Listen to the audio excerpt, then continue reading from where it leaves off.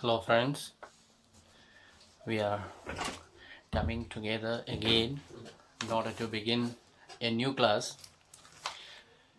and we continue with our lesson poverty and how it is a challenge to a nation that is aspiring to grow into a developed country. So this poverty is pulling us back. When we try to progress, the poverty is pulling us back again. And therefore, the first priority of the government is to find out measures that will help us to overcome this poverty and develop into a developed nation. That is what we see. So we shall see what are the measures, anti-poverty measures that government has taken. So we can take your textbook, page number 38,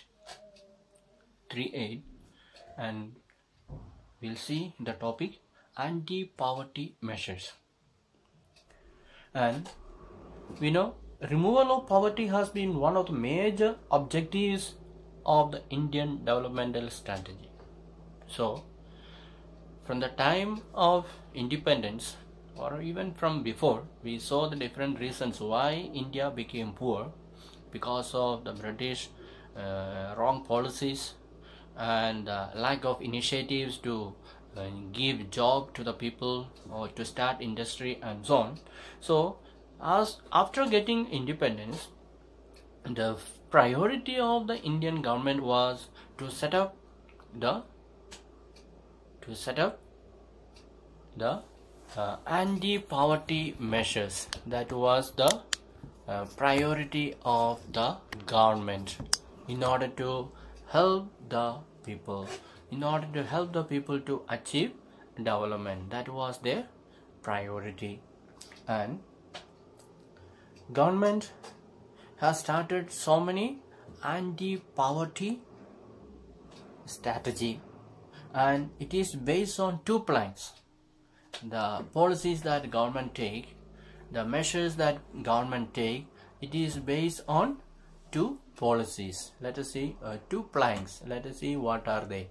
What are these two policies, two planks on which the government decisions are taken.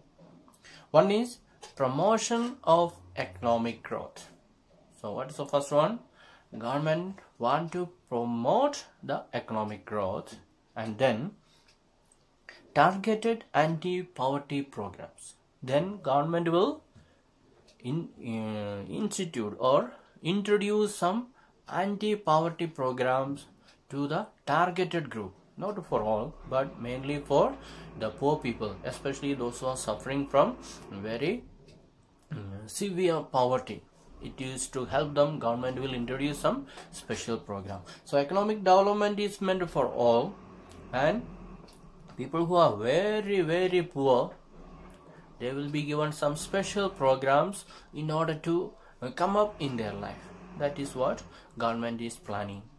And over a period of 30 years, lasting up to the early 80s, so after the independence, for the 30 years, that means from 1947 to the 80s, early 80s, 1980s, government realized that there was very little growth. Government was trying and introducing so many programs one after another, but the progress was very, very slow, and the poverty was not much reduced. The poverty continued to be very high. One reason we said that the birth rate was very high. Therefore, the people were not able to overcome the poverty. The little income that they have, or even the help that government gave, that all became unimportant, because more and more people are born. The population was increasing very rapidly.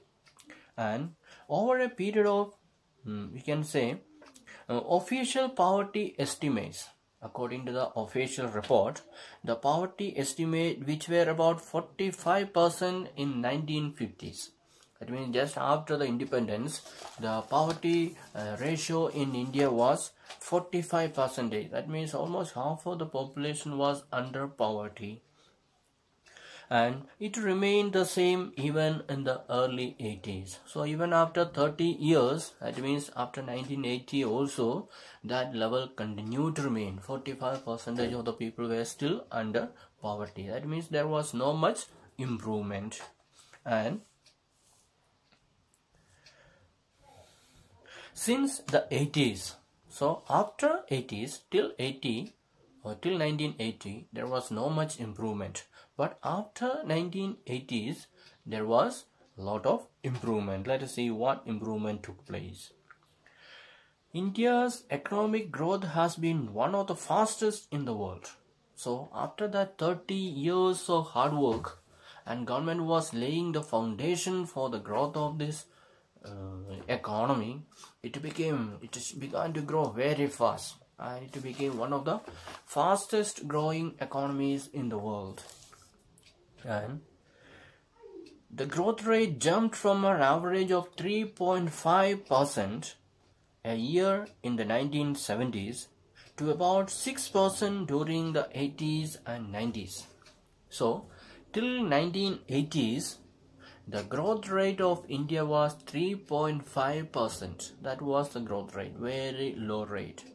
But in 1980 and 1990, it became how many percent? It became 6%. Almost it became double. So 3.5 became 6%. So the growth rate of India was very, very high. And the higher growth rate have helped the significantly in the reduction of poverty. So when that growth rate is growing higher, people will become rich, more and more people will get job, and people will get good food, and the death rate will be less, and so the poverty became low.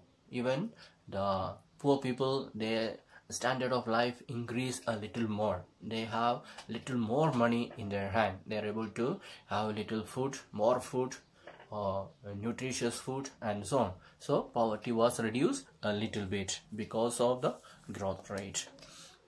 And therefore, it is becoming clear that there is a strong link between economic growth and poverty reduction. So from the example of India itself, we can say that economic development and poverty reduction are interlinked. They are connected together. So where there is economic growth, poverty will be less. Where there is less economic growth, poverty will be more. So that one we learn from the example of India itself, that when the economic growth rate became 3.5 to 6, the poverty was reduced. Before, poverty was very high. So that is a connected things. So you can underline in your textbook that the growth rate, economic growth rate implies, or there's a strong link between, connection between economic growth rate and poverty reduction. And economic growth widens opportunities and provides the resources needed to invest in human development. So the economic development increase, the people become richer, they get more job, they get more money, and then that money should be invested in human development. Human development. What is a human development?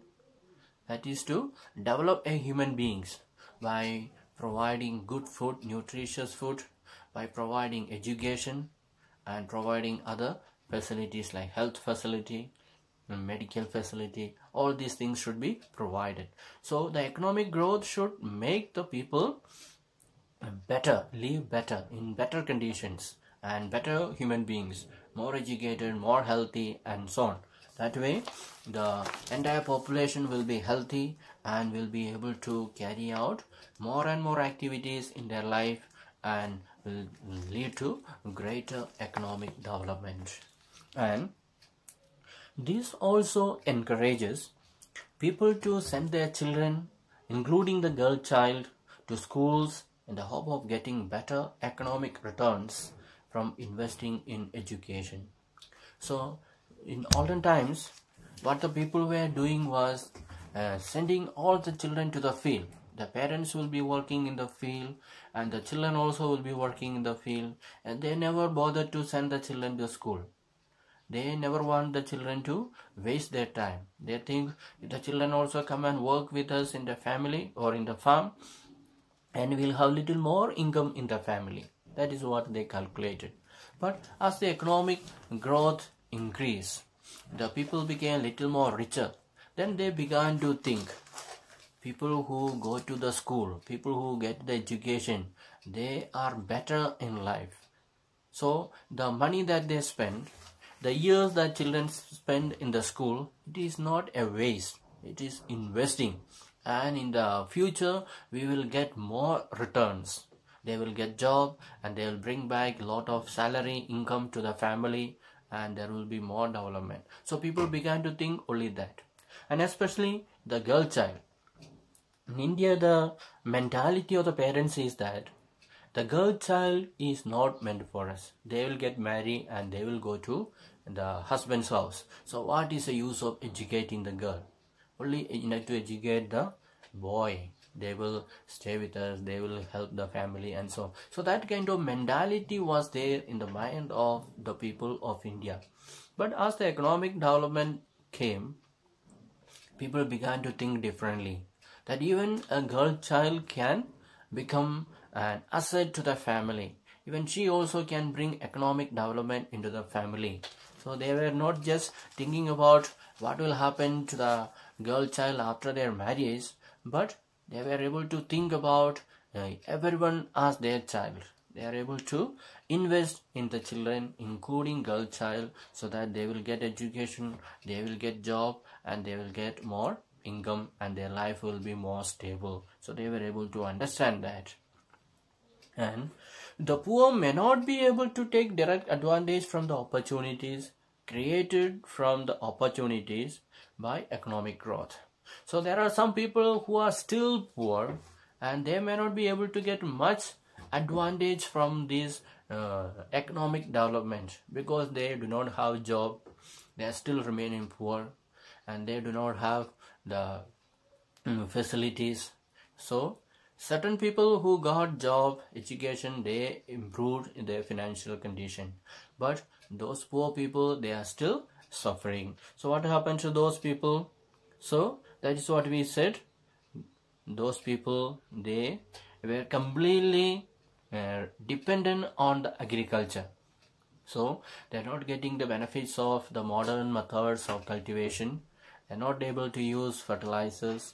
They are not able to use pesticides, fertilizers, or good seeds and so on. They just go on with their traditional way of cultivation, and that makes them remain poor and poor. And therefore the government came forward in order to help them. In these circumstances, they need an extra help, an extra push in order to come out from that severe poverty and to use better methods of cultivation and improve their income. That is what government trying to do. So that is what we said. Government is trying to promote based on two planks. One is economic growth, another one is anti-targeted poverty program, targeted anti-poverty programs. That is what government is doing. So let us see how this government is targeting these very poor farmers in the rural areas, how government is trying to help them. That is what we are going to see next. So as the poor people, they were in the real poverty situation, there is a need for targeted anti-poverty programs. Government realized that we need to do something for these people in order to help them. That is what we are going to see. What did government do in order to help these people? And although there are so many schemes which are formulated to affect poverty directly or indirectly, some of them are worth mentioning. So government did so many programs for certain sections of the society, the poor sections of the society, and we are not going to study all that works that government has done, but certain important things, certain anti-poverty programs. That is what we are going to do. One is very famous in our areas, we might have heard about Mahatma Gandhi Rural Employment Guarantee Act. So there were two acts. One is National Rural Employment Guarantee Act. We call it NREGA. Another one is Mahatma Gandhi National Rural Employment Guarantee Act. In 2005 it was introduced. And what is the target of these people or this program? So during this program, the government wants to give 100 days of wage employment to every household to ensure livelihood security in rural areas.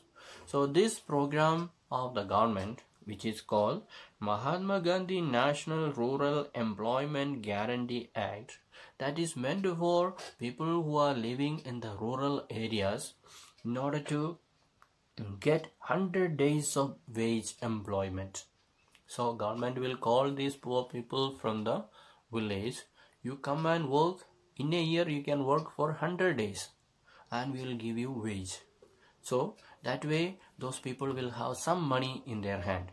Otherwise they go on working whole year in their own farm and the production is very less and they have no money at all in their hand. So here at least they can come out in a year 100 days. The days means more than 3 months. The rest of the months they can work in their field. So these 100 days they can come out, work for the government. They have to do the work what government is telling and government will give them wage. So they will have some money in their hand. So that way those people, poor people, will be able to come up in their life. And this program also, it was at a sustainable development to address the cause of drought, deforestation and soil erosion. So government also wanted to make the people aware about the problems that people are facing. That is, there is a sustainable development is needed. So in the name of development, we cannot go and do whatever we want. We have to carry out our development in a sustainable way. It should continue for many years. Not for 5 years we develop and then we finish up all the development.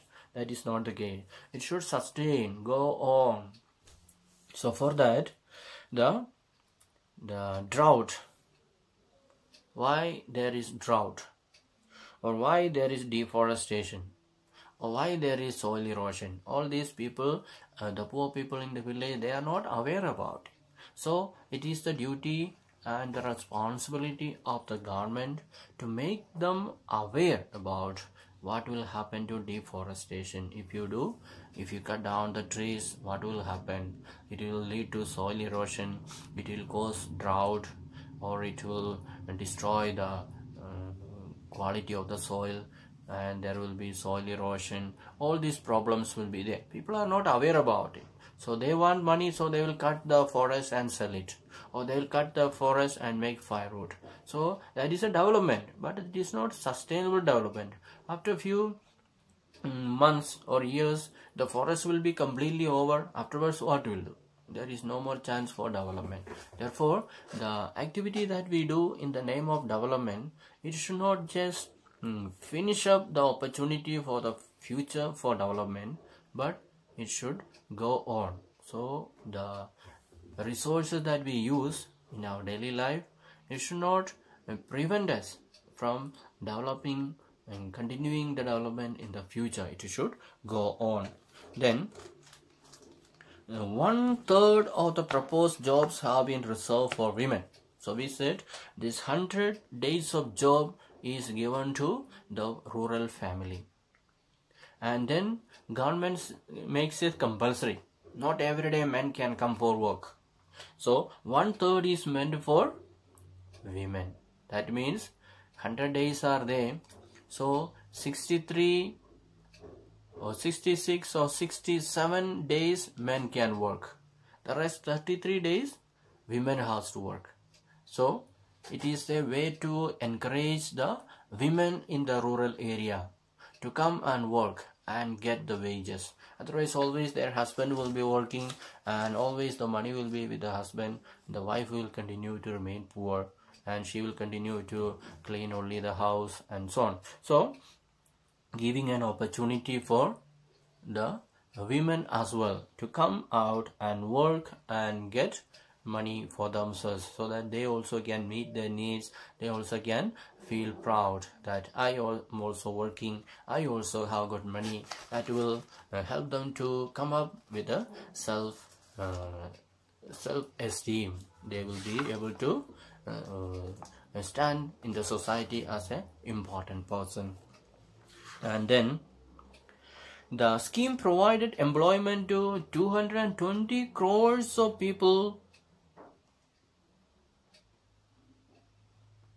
and the days of employment to 4.78 crore households. So because of this program of the government, 220 crore days of work was done. So including all the people came for work, total number of work was 220 crores. That means you can imagine so much of labor wage was paid to the people and they were able to get some development. And total people came from the houses is 4.78 crore. 4.78 crore household. You can underline all this data. How many people benefited, how many households benefited, and so on. So 220 crore days of work was there and 4.78 crores of households were benefited from this work program of the government. And the share of SC, ST and women personal days in the scheme are 23%, 17% and 53%. So who are the people who came for work? So 23% of scheduled caste came, then 17% of scheduled tribe came, and 53% of women also came. So it was a very good response from the people in order to benefit from this scheme called Mahatma Gandhi National Rural Employment Guarantee Scheme. Many people came forward to benefit from it and they got the economic benefit, and we can surely say their life might have been improved a little better than the olden days. And the average wage has increased from 65 in 2006 to 7. So the wage that government pays them per day is 65, but in 2013-14 this program the wage was increased. It was double. It became 132. So when they started the wage was 65 rupees, but now in 2013-14 the wage has been increased to 132 rupees. So that way the government has been able to help the people, these poor people, to come up in their life and live a better life and so on. So let us wind up for today, and the next class we shall see another program that the government introduced in order to help these poor people to uplift their financial conditions and so on. So thank you for listening. Have a nice day. Bye.